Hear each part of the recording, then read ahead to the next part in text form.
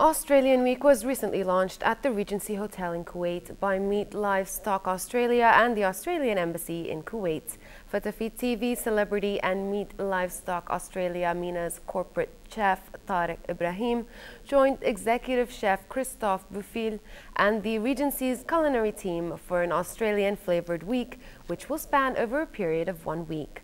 More in this report by Ghanwa Jabouri. The Regency Hotel terrace was bustling with distinguished guests as they were given the opportunity to taste some of Australia's finest meat and Australian food products during a barbecue to launch Australia Week. The Australian Ambassador, His Excellency Robert Tyson, Livestock Services Manager Dr. David Beattie and well-known chef Tarek Ibrahim were all present at the barbecue. We have the safest meat in the world. We have the tastiest meat in the world, and we have a reputation that will go way far. People trust and love Australian meat for all of its value. We spend all the efforts that we can to produce and share with the world some of our wealth, which is Australian meat. I work for Meat Livestock Australia and I look after the livestock area. So anything to do with live animals coming to the Middle East region, Kuwait in particular, it's our biggest market, over 700,000 head of sheep per year coming into Kuwait.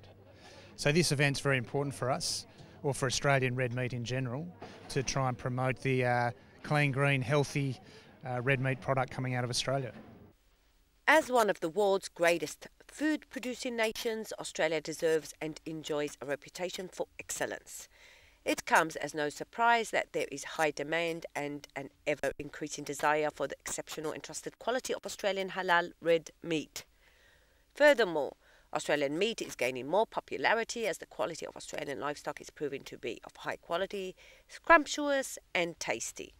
Actually, honestly, I haven't had enough yet. I mean, I've ate like 2 pieces already. I think the rib ones, and it's fantastic. I've never liked meat as much as today. It's amazing. It's the first time I taste Australian food, but actually they did a great job. I loved it. Australia has excellent red meat, maybe the best in the world, certainly right up there amongst the best in the world. And I'm very pleased that we have this food festival here this week in Kuwait. To my knowledge, it's the first time we've done this, certainly the first time since I've been ambassador, and I think it's an interesting and a good initiative, and we, the embassy, are doing it in conjunction with Meat and Livestock Australia in collaboration with the Regency. Renowned chef Tarek Ibrahim offered guests some of his tips when it comes to purchasing meat. Always know where your meat comes from. Be adventurous, try different cuts, cooking techniques, and don't be afraid to ask your butcher for recommendations, and be sure to purchase Australian livestock. The Australian Food Week, though relatively young, speaks volumes about the quality of Australian meat and livestock, which is bursting with flavour. From the Regency Hotel, I'm Ghanwa Jabouri reporting to you for the English News.